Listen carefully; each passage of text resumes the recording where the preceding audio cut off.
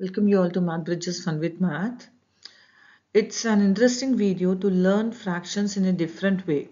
It is an art integrated project where the kids enjoy doing this activity and learn fractions of a group. Let's see how to go on with the activity. The materials required for this activity are color bindis of different sizes you can take as you wish. An A4 size paper, it can be a color paper or a white paper, it's up to your choice, and a pencil. You take A4 size paper and draw any drawing of your choice. It can be a rainbow, it can be a bird, it can be a basket, it can be a Chota Bheem, Doraemon or anything. I have taken this drawing, a small boy and a girl with an umbrella. So you draw this one and keep it ready and take your bindis. Now what we have to do?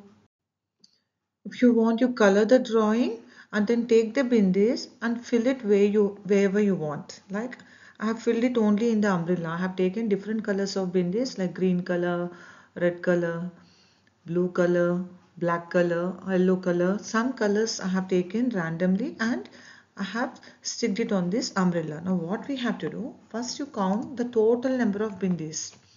The total number of bindis are 20 here. Next, we will write the fraction of maroon color bindis. How many maroon color bindis are there?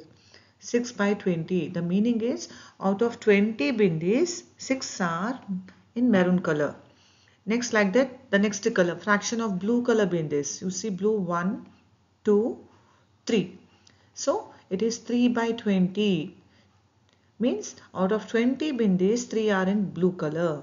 We are representing in the form of fraction with numerator and denominator. Now fraction of purple color bindis. You can see here purple color. Where is purple color? This one. 1, 2. So it is 2 by 20. Fraction of yellow bindis. We consider only the yellow color bindis. We are having 3. 1 here, 2 and one more is here, 3. So it is 3 by 20. That means the numerator is 3 and the denominator is 20. Next, now we'll write fraction of black color bindis. It's 4. You can see here black color where it is 1, 2, 3, 4. So it is 4 by 20. Out of 20, 4 bindis are black in color.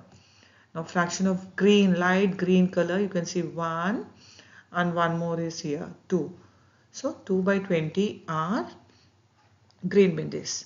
Now if you want to check it whether it's correct or wrong, you add only the numerators. 6 plus 3, 9, 9 plus 2, 11, 11 plus 3, 14, 14 plus 4, 18, 18 plus 2, 20. We have covered all the bindis. See, it's up to you whether you want to fill the umbrella or outline also you can stick it. Only the outline. Only the outline part you can stick the bindis. So like this, it's a group of a fraction. You can write the numerator and denominator and you will enjoy doing this activity.